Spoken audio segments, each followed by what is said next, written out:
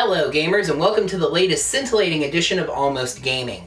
We are just a few weeks away from the excitement of the E3 convention, but I'll be talking more about our coverage of that next week. For now, let's take a look at the hottest gaming headlines this week.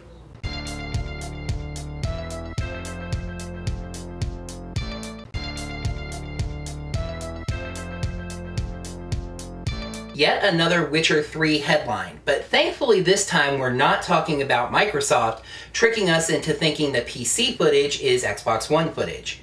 This time we're talking about PC gamers tricking the game itself into thinking its characters are naked. Yep, that's right. After just about a day or so of the game being out, PC modders have figured out how to get the clothes off of the game's main characters. If you would like to do the same, head over to TechJeep to find out what to do. Though, be warned, rumor has it that Geralt's character model doesn't have a, let's just say, sword.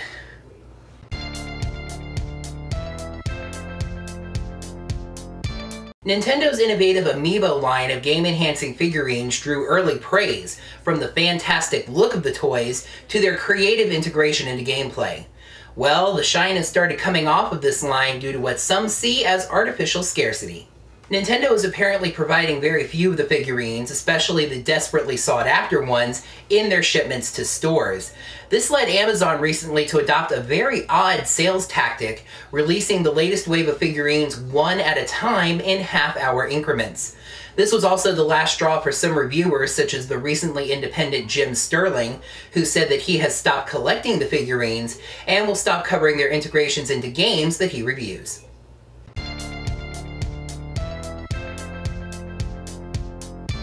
A sad bit of gaming news here that shows that gaming rumors can sometimes just be too good to be true. Konami recently got horror gaming fans excited with PT, a playable teaser that ended up being for Silent Hills, a +S addition to the Silent Hill series, produced by Hideo Kojima and starring Walking Dead celeb Norman Reedus.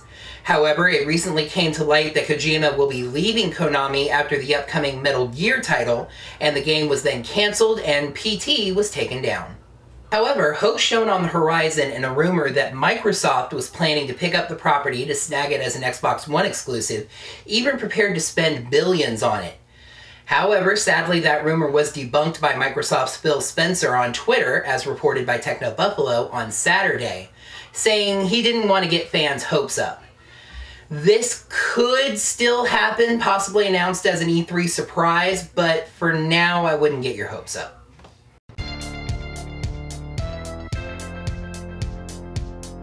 The news coming out of Sony has been pretty overwhelmingly positive lately, so a negative headline coming from there is a bit surprising, especially when it comes straight from the horse's mouth.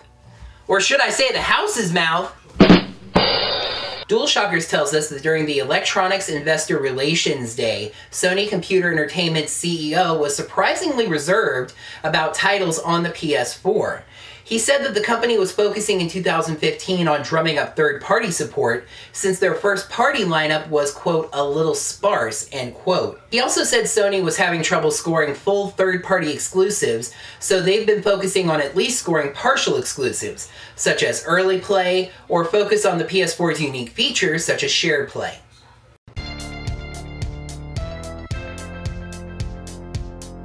Do you miss the days of owning physical cartridges for your games, looking at that beautiful cover art, slapping that baby into the console to play, or even blowing on the contacts trying to get it to work?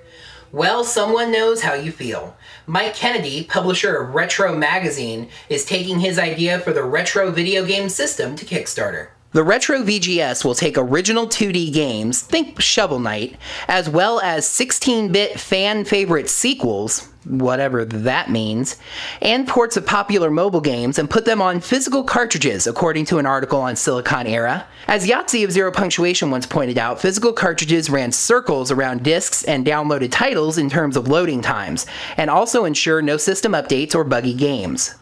The system is not yet on Kickstarter, but does have a Facebook page you can follow for updates. If this does become a thing, a little tip. I always had better luck blowing on the contacts through my shirt. That's going to do it for this edition of Almost Gaming. Thank you so much for watching. Make sure to like, comment, and subscribe, and to tune in next time. Until then, game on.